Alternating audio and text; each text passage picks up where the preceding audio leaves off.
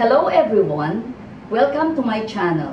I'm Ofelia Orate, a principal owner of a school and tutorial center, a math teacher, and an author of 21 books. My most recent books are the following: College Entrance Reviewer Books 1 and 2, Core Concepts Reviewer for any high school, especially Science High School, PSHS Reviewer Volume 3 and 4. You can buy them online at Lazada and Shopee. My channel is about math tutorials which can help you with your entrance exams, SAT, and ordinary math class lessons. Please subscribe and click the bell button. Let's start! Problem number 1. Okay, given the figure, what is the measurement of the angle in the figure? Oh, here. This angle. Okay, let us see. So, if we have this triangle here, which is isosceles, given by the markings, if this is 60, 60, this must also be 60, right? Because when you add the angles, the three angles of a triangle, you should get a sum of 180.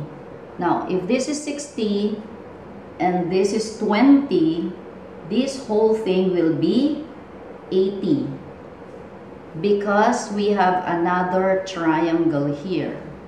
Let's call our triangle here A, B, D. Do you see that?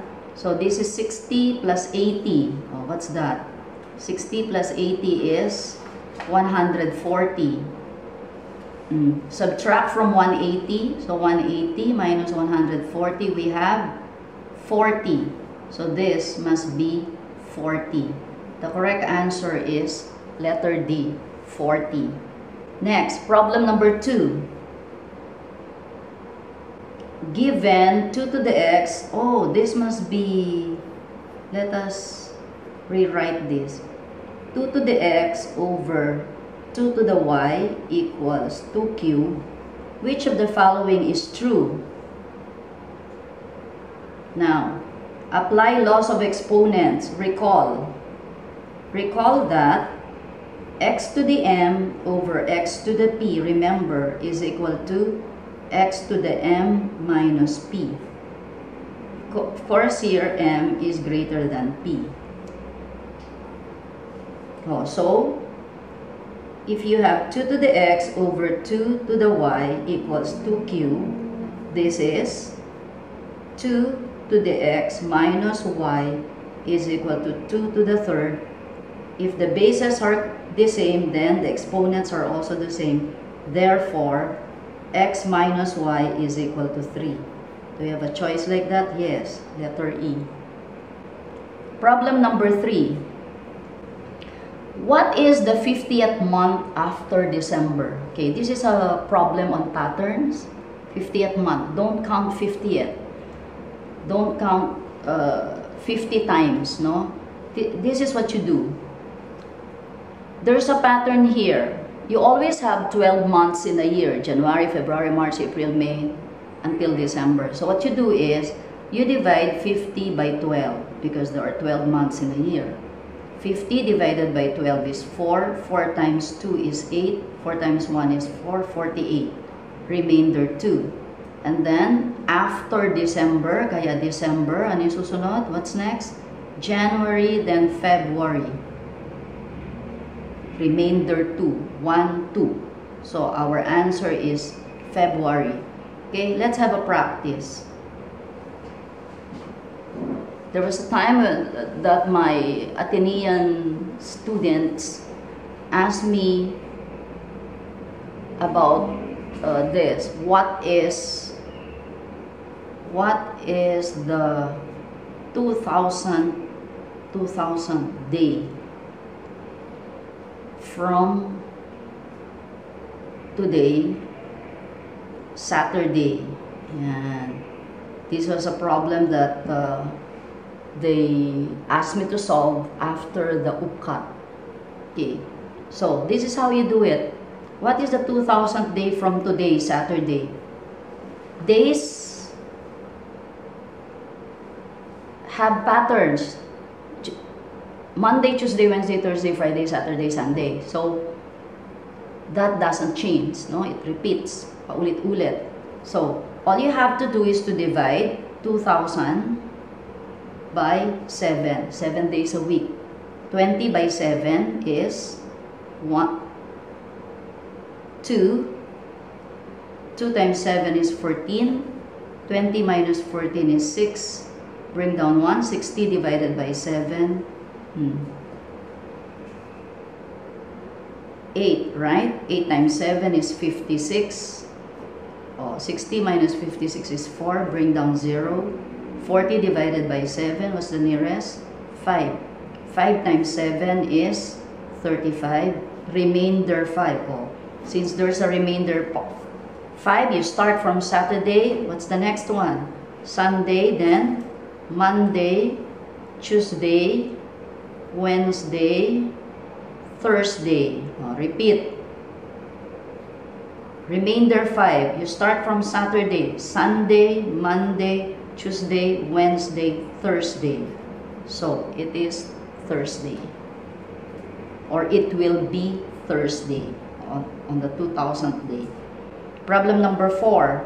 What is 1.2% in rational form? Rational means fractional. So 1.2%, you just do it this way.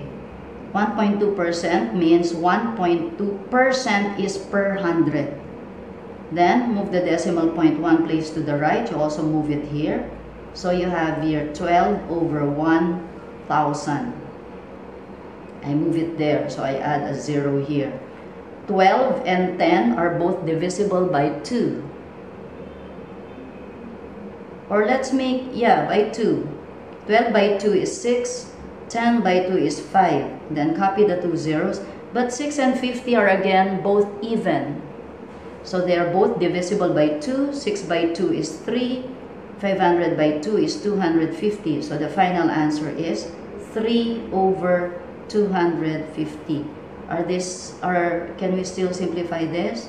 Not anymore. The answer is letter A. Problem number 5. If 3 quantity x plus 2 equals 5x minus 2 quantity x minus 3, then what is the value of x? So in this problem, we just have to simplify this. 3 times x is 3x plus 3 times 2 is 6 equals 5x minus 2x. Take note, this is negative. Negative is positive 6. Let's see, 3x plus 6, 5x minus 2x, positive 6. So combine all the like terms. So this is 3x plus 6. But what do you see now? The left side and the right side of the equation are both equal. So from here pa lang, you can already conclude that the solution set is any real number. Or if you see something like this, any real number, the set of any real number, you can already conclude that. Why? Whenever the left side and the right side of the equation are equal, then any value of x will satisfy the equation.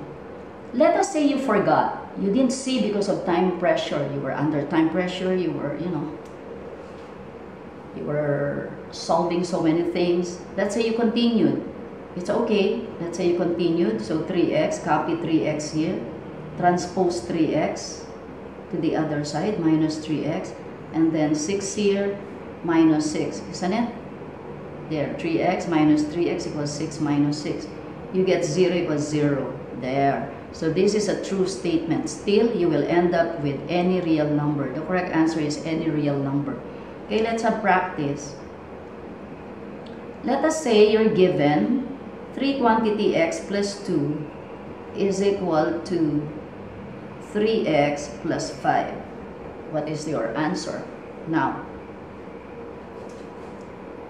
this is 3x plus 6 equals 3x plus 5. What do you notice about the left side and the right side? They are not equal. You can immediately conclude that the answer is the empty set. No, if the left side and the right side are not equal. Let's say you didn't notice that because you were pressed for time. You continued, okay lang. 3x transpose that minus 3x equals 5 transpose 6 negative 6.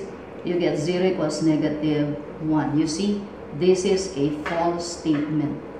When you have a false statement, your answer will be empty set or no value. Empty set means no value. No value for x. Let us say naman you were given like this. 3 quantity x plus 2 is equal to 2x is equal to 2x, let's say, plus 6. So what happens? So you'll have here 3 quantity x plus 2 equals 2x plus 6. This is 3x plus 6 equals 2x plus 6. Subtract 2x to both sides. So 3x minus 2x equals 6 minus 6. Isn't it? Transpose that, transpose that. So you get x equals 0. That's when your answer is equal to 0. Problem number 6. When simplified, 8 times square root of 48 is equal to, okay, what you can do here is to factor 48 in such a way that one of the factors is a perfect square. So, what is a perfect square? Like 1 square is 1, 2 square is 4, 3 square is 9, 4 square is 16. These are perfect squares. We call them PS, perfect squares. So 16 times 3 is 48, isn't it? Why did I choose 16? Because it's a perfect square. It will be easier. Then you take the square root of 16. Square root of 16 is 4. Bring it out. Multiply it here. Square root of 16 again is 4. 8 times 4 is 32 square root of 3. So the final answer is letter B. Let us say, you might ask, Mrs. O, what if I use another factor for 48? It's okay. Let us try that. What factors do you think are you going to use? Let us say you use 8 times 6 is 48. That's okay. Keep on simplifying. This is 8. Square root of 8 again is 4 times 2. That is 48, right? Then copy 6 here. Square root of 4 is 2. Bring it out. 2. Then you're left with 2. And 6 is 2 times 3. There. It's still okay. 8 times 2 is 16. 16 times square root of 2 times 2 is 4. Square root of 4 is 2. Bring it out again. Square root of 3. 16 times 2 is 32. Square root of 3. You'll get the same answer, but this one is shorter. Before we end, always remember to add kindness, subtract judgments, multiply understanding equals Mrs. O's good life equation. Please subscribe and click the bell button. Thank you.